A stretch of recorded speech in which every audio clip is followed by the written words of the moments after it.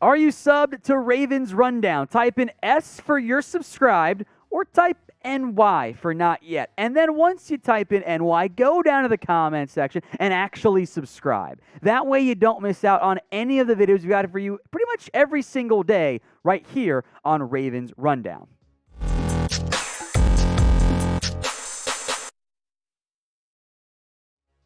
Welcome into Ravens Rundown by Chat Sports. I am Tom Downey, breaking down the latest on the Baltimore Ravens, and unfortunately, some not great formal news as it relates to Tyus Bowser, as head coach John Harbaugh confirmed that Bowser did suffer a torn Achilles in the season finale. The good news is that Bowser's actually already undergone surgery for the torn Achilles, and the hope, and I do want to emphasize hope here, is that Bowser can recover in time for training camp. Now, that might be stretching it a little bit. That would be a pretty damned quick turnaround for a player who I thought had a very good season.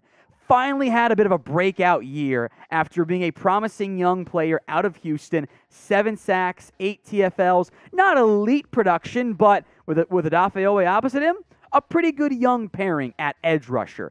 But the Achilles news means that Bowser might not be ready in time for Week 1. Here's what John Harbaugh had to say. Quote, yes, he did tear his Achilles. He had surgery. By all accounts, it went great. They always say that. Have you ever had a surgery that you come out and you wake up and the guy goes, it didn't go well?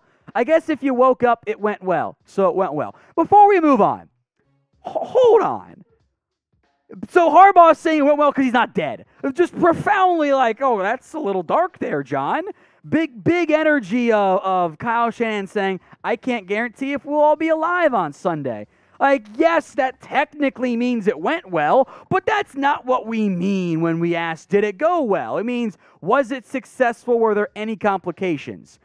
Like, being alive after it is like the bare minimum threshold, not like, oh, it went well because you're not dead. So, moving on. Harbaugh said, I do think it went well, and I do know Tyus. Tyus is going to work, so I'm pretty excited. I think Tyus will be back before the start of the season. I think he'll be back for training camp. That's my prediction. That's my timeline. I'm going to stick with that.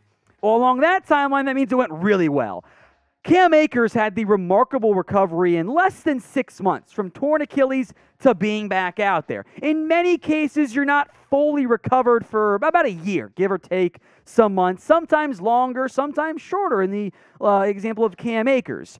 That 6-month timeline is, he's back in time for camp, and even that's pushing it a little bit. So I think that there is a real possibility, because of the timeline, that Bowser might not be back in time for Week 1, or could be a prime pup-less candidate to begin the season, and the team takes a cautious approach. But I want you guys to shoot your shot. Are you on board with John Harbaugh saying, yeah, he'll be back in time for Week 1, or are you not sold, like me? Type in Y for yes or N for no. Now, with Bowser at least being a question mark for this upcoming season, at least the beginning of it, I want to look at some possible outside linebacker edge rushing replacements. First, the stuff we'll get to at the beginning of the NFL offseason calendar. Free agency. 4 names here, a little bit on the more expensive side for some of these. Emmanuel Ogbah, I think he wants to get paid. I think both he and especially Hassan Reddick would thrive in this defense. Reddick is the one that intrigues me the most on this list. Again, price might be a bit of an issue unless you're really not sold on Bowser being healthy. Jadeveon Clowney does fit the scheme enough, and if you want to kind of have him be almost a defensive end outside linebacker hybrid for you, that could certainly work if you want to get creative, especially once Bowser gets back. Or maybe you just re-sign Justin Houston, because the Ravens right now are passable-ish at best at edge. Odafe Oweh is a stud, big fan, going to be a piece for a long time. Tyus Bowser might not be good to go for Week 1. Justin Houston, Pernell McPhee are free agents. That leaves Jalen Ferguson, who, he ain't that guy, and Dalen Hayes, who barely played.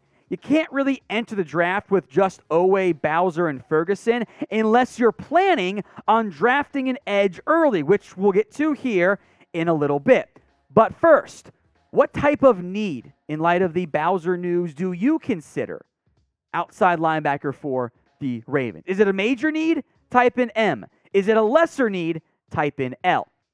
Today's show is powered by our sportsbook partner, BetUS. You can get a 125% deposit bonus when you use promo code CHAT125 at chatsports.com/bet. $100 minimum gets you that deposit bonus. You can bet on the NFL draft, bet on the NBA, and of course, the Super Bowl. The Rams, a 4.5-point favorite right now. That line actually going up in their favor. It opened at 4.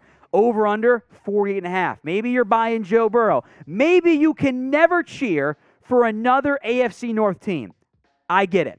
Maybe you want to bet on the Rams. Regardless of how you're betting, and there are tons of prop bets available as well, do it with our sportsbook partner, BetUS. Chatsports.com/bet. Promo code is CHAT125. Let's hit the defensive draft options now. First up, David Ojabo, I think, is a logical fit for Michigan, or for the Ravens, if he's there at 14. Their Michigan DC, Mike McDonald, now back with the Baltimore Ravens. Ojabo and Owe, who, by the way, Ojabo actually reminds me some of Odafe Owe coming out. That'd be a dynamic duo paired together for the long term. Arnold Ebiketie, the edge rusher from Penn State, would be a reunion too with Odafe Owe. I don't love him at 14. Trade down round 2. Good option, just like Drake Jackson out of USC or Myjai Sanders out of Cincinnati. So if you don't want to spend a first-round pick again, I think some of these names right here, Ebiketie, Jackson, and Sanders, are good potential day 2 options. I think one of them is there. Probably not all 3, but I think at least one would be there if that's the route the Ravens want to go in the NFL draft. Speaking of the draft, who wants a Ravens 7-round mock draft? If you do, like the video right now, and we will potentially do one for you guys. I know we'll do one at some point, but if you want it quicker, those like numbers got to be high, so it's free to do. Go like the video right now. Coaching updates here. Could the Ravens lose Anthony Weaver? The Denver Broncos, the D-line coach / run game coordinator, is interviewing for the Broncos DC job. He was, by the way, a candidate for the Ravens DC job that, of course, has now gone to Mike McDonald. Now, I do not believe Weaver is the favorite for that gig. In fact, I do not think he gets it. I think he's maybe one of the runner-ups. Instead, I think the Rams secondary coach, I think I'm going to pronounce it wrong, but I'll try it anyway, Ejiro Evero, is the favorite to land that gig. If he doesn't, Weaver does make sense, and I think at some point he gets to be a true DC in the near future. Bobby Ingram is a coordinator at the collegiate level. The now former Ravens tight ends coach is the new Wisconsin Badgers offensive coordinator. He's been with the Ravens since 2014, was the receivers coach, then the tight ends coach. His replacement for that particular job is not yet known. There could be an offensive analyst promotion, or maybe they go outside the org for that hire. So as it relates to the coaching staff in 2022, how confident are you guys? Scale it for me 1 to 10. 1 being, you're not sold on it. 10 being, this is the best coaching staff in history. I'm not at a 10. That's because I don't trust Greg Roman. But I think overall it is a good coaching staff for Baltimore. I also want to spend some brief time here on Lamar Jackson. Tom Brady, as I assume you all know, unless you live under a rock, says Lamar Jackson is next. Brady posted this on his Instagram story with the Lamar Jackson post of Brady and Lamar together. And Brady says, "You're next." And then @ Lamar Jackson. Nice little heart emoji as well. It is almost Valentine's Day after all.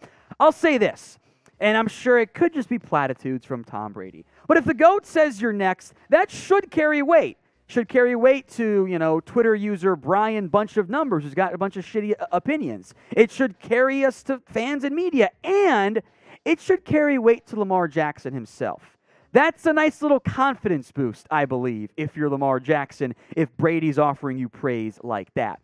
So if you believe in Lamar as the Ravens franchise QB, I certainly do. I want you to type in LJ8 right now in the comments section. Lamar did not have a great year this year. We can all acknowledge that. Injuries, no doubt, playing a big factor in that. I do think, though, he is a dynamic quarterback who is worth paying and will be this team's franchise QB, short-term and long-term. So if you agree with me, type in LJ8 in the comments section.